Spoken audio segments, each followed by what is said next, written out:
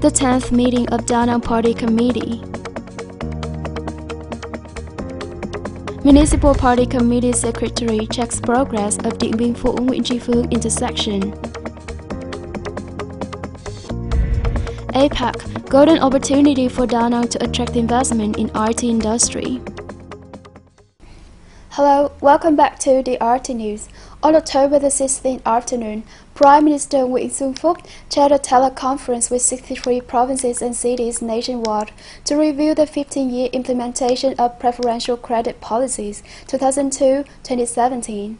Vice Chairman of the Đà Nẵng People's Committee, Trần hosted the conference in Đà Nẵng City.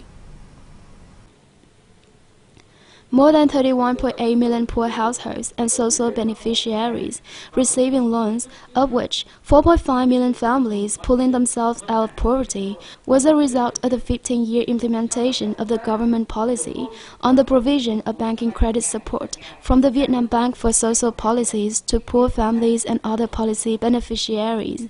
In Đà Nẵng, credit policies is currently running 22 loan programs with a total outstanding loan of 1.567 trillion.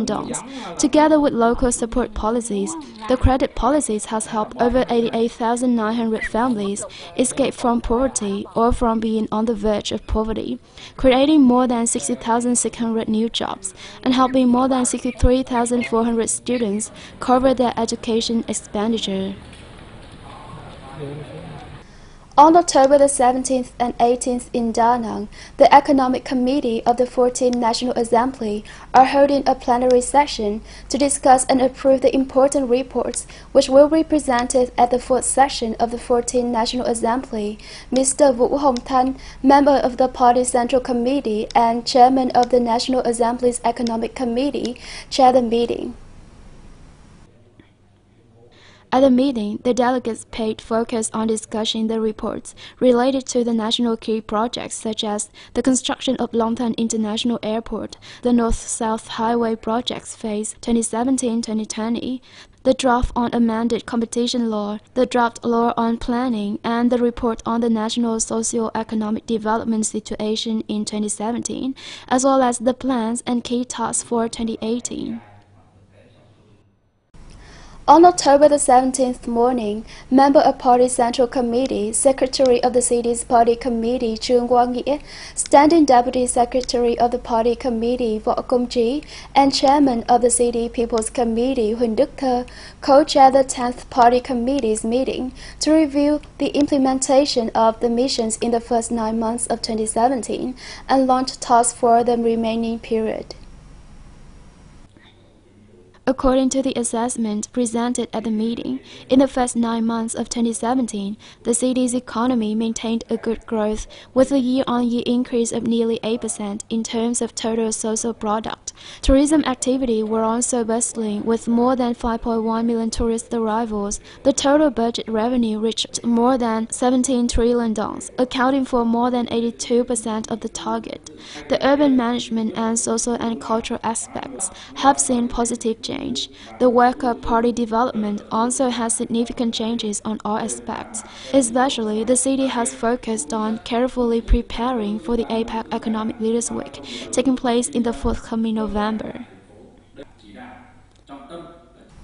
On the afternoon of October the 16th, the City Party Committee Secretary Trương Quang Nghĩa, accompanied by the People's Committee Vice Chairman Nguyễn Ngọc Tuấn, paid a visit to look over the construction progress of the Điện Phủ Nguyễn Tri Phương intersection tunnel.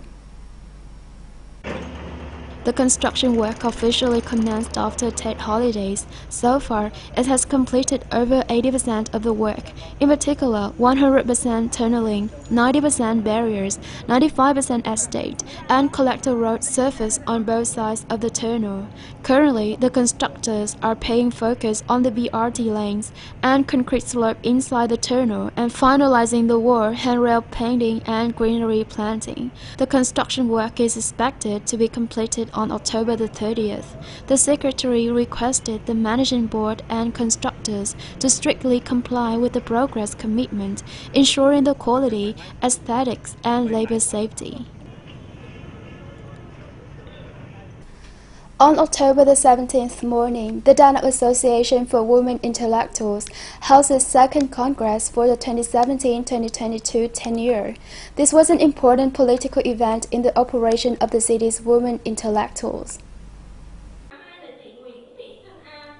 Over the past 5 years, the Đà Nẵng Association for Women Intellectuals has focused on strengthening its organization, as well as connecting and gathering the women intellectuals in the city.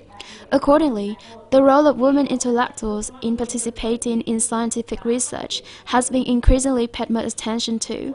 Within 5 years, 27 topics and projects running by women have been highly applied. The association has also coordinated with the city's Women's Union to carry out projects related to gender equality and women intellectuals in the general development of the city. In the next tenure, the city's Association for Women Intellectuals will continue to consolidate and develop its unit, as well as strengthening the activities of the group for women entering politics and promote their strengths to develop the economy of members' families, contributing to the city's development. The APEC Economic Leaders Week, taking place in the forthcoming November, is considered as a good opportunity for the local IT industry to attract the large foreign investors and to help the city's IT industry integrate into the global supply chain. The IT businesses in Đà Nẵng are keen to get the chance to meet up with the CEOs of the IT and media groups from the APEC member economies on the upcoming event.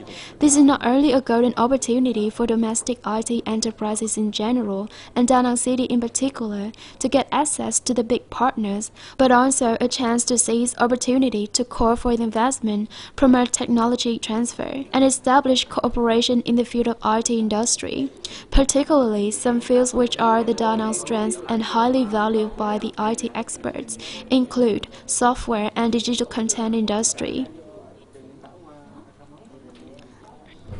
To actively prevent the outbreak of diseases on animal and poultry and ensure food safety, the Ministry of Agriculture and Rural Development launched the month of Environmental Sanitation and Disinfection Phase 2 in 2017 across the country.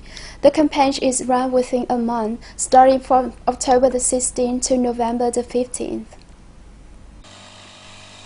Accordingly, the ranches, concentrated slaughterhouses, and poultry incubators will prepare the materials, expenditure to implement the program by themselves under the supervision of the locality.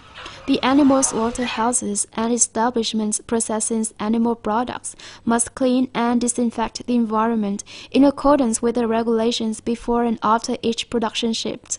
The ministry will also direct the common authorities to implement spraying disinfectant as households, breeding area, and livestock markets in rural areas and public places. The Vietnam Military History Museum held a closing ceremony for the Fine Arts Creation Camp entitled Armed Force Revolutionary War. After the 15-day camp, participating painters created 30 pieces of fine arts.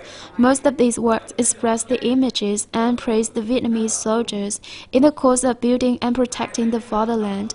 Such paintings as The Rocket Engineer, Defense, or The Shipyard reflect the continuous growth of the People's Army in building up an elite and increasingly modern army force. In addition, many paintings about the topics of sea and island or the unity between the army and the people were also made at the creation camp, such as the works On the Far Island, Towards the Sea, Letter from Home. These artworks will be exhibited at the Vietnam Military History Museum in the time to come. That's all for today's news. Please log on to drt.danang.vn to rewatch our programs. Thank you for tuning in and goodbye for now.